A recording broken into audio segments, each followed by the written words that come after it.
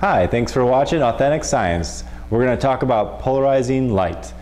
When you think about light coming from the sun or coming from a lamp, it comes at you from all different directions. It comes at you diagonally, those waves come at you. They come at you sideways. They come at you perpendicular to that sideways.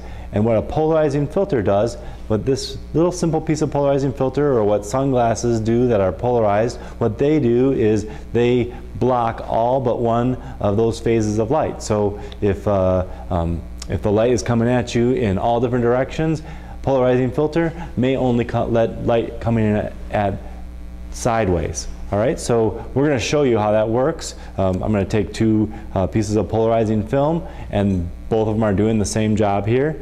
And you can see light is allowed through this, but it's not quite as much light as what you may have seen, what you see normally. Same thing over here, you put them together, it's about the same, but if I take this one and I turn it 90 degrees and I put that up next, you can see it's blocked. We're also going to put a little piece of polarizing film over the camera, and we're going to see what happens here. Take that, and you should be able to see as I turn these pieces of polarizing film, you can see how they change. Sometimes they're black, sometimes they let the light through. When the polarizing filter that's in my hand matches the polarizing filter that's over the camera, then it lets all the light through.